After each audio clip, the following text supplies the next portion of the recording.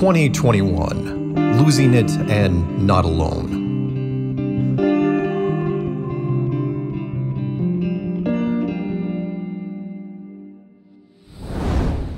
I found an article in The Atlantic this morning written by Ellen Cushing.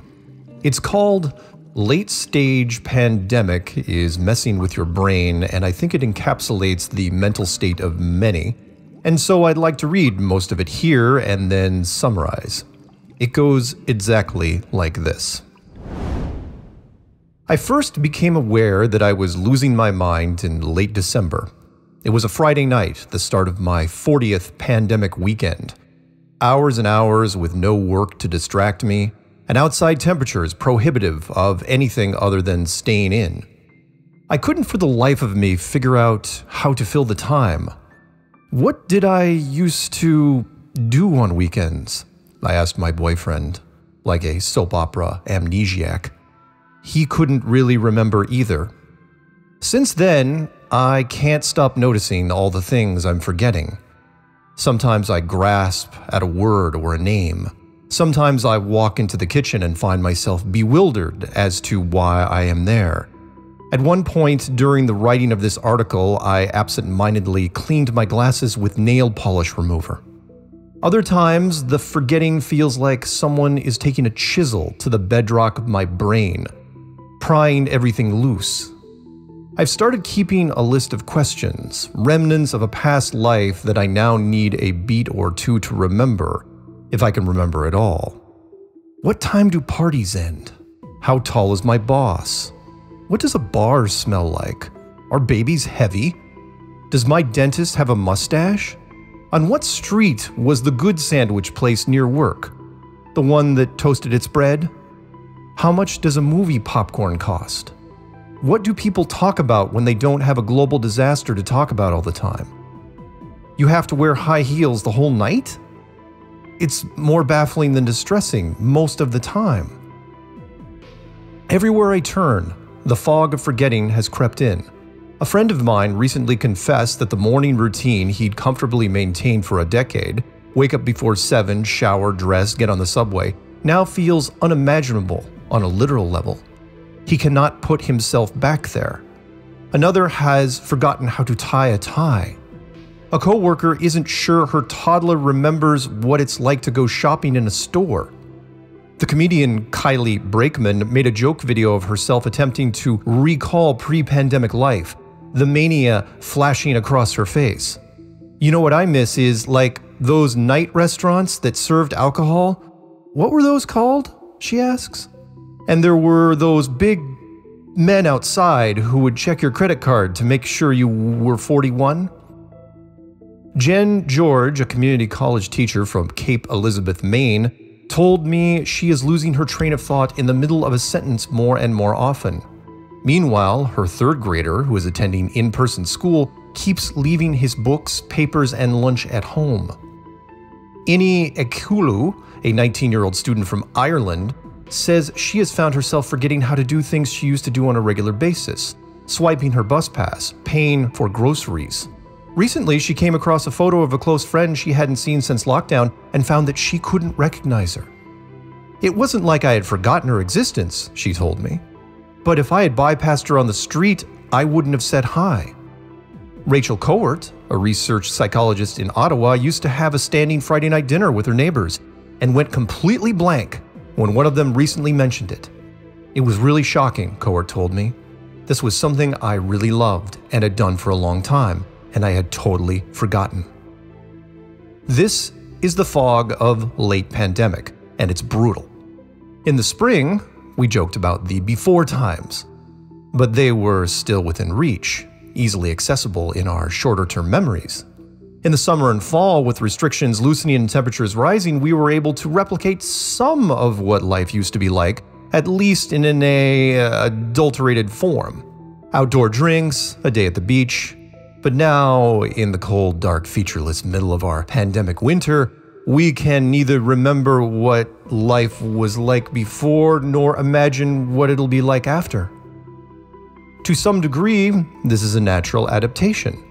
The sunniest optimist would point out that all this forgetting is evidence of the resilience of our species. Humans forget a great deal of what happens to us, and we tend to do it pretty quickly, after the first 24 hours or so. Our brains are very good at learning different things and forgetting the things that are not a priority, Tina Franklin, a neuroscientist at Georgia Tech, told me. As the pandemic has taught us new habits and made old ones obsolete, our brains have essentially put actions like taking the bus and going to restaurants in deep storage, and placed social distancing and coughing into our elbows near the front of the closet. When our habits change back, presumably, so will our recall. That's the good news. The pandemic is still too young to have yielded rigorous peer-reviewed studies about its effects on cognitive function. But the brain scientists I spoke with told me they can extrapolate based on earlier work about trauma, boredom, stress, and inactivity, all of which do a host of very bad things to a mammal's brain. We're all walking around with some mild cognitive impairment, said Mike Yassa, a neuroscientist at UC Irvine. Based on everything we know about the brain, two of the things that are really good for it are physical activity and novelty. A thing that's very bad for it is chronic and perpetual stress. Living through a pandemic, even for those who are doing so in relative comfort, is exposing to microdoses of unpredictable stress all the time, said Franklin, whose research has shown that stress changes the brain's regions that control executive function, learning, and memory. That stress doesn't necessarily feel like a panic attack or a bender or a sleepless night, though of course it can. Sometimes it feels like nothing at all. It's like a heaviness.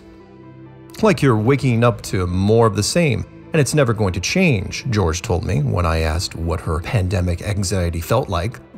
Like wading through something thicker than water, maybe a tar pit. She misses the sound of voices. Prolonged boredom is, somewhat paradoxically, hugely stressful, Franklin said. Our brains hate it.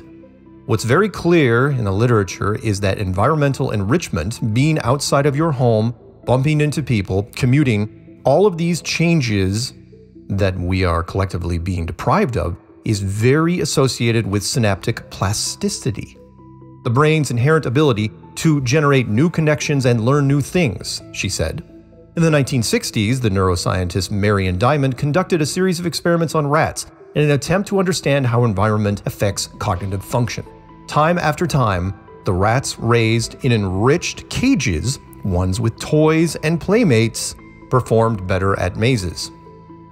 Ultimately, said Natasha Raja, a psychology professor at McGill University in Montreal, our winter of forgetting may be attributable to any number of overlapping factors. There's just so much going on. It could be the stress, it could be the grief, it could be the boredom, it could be depression, she said. Sounds pretty grim, doesn't it?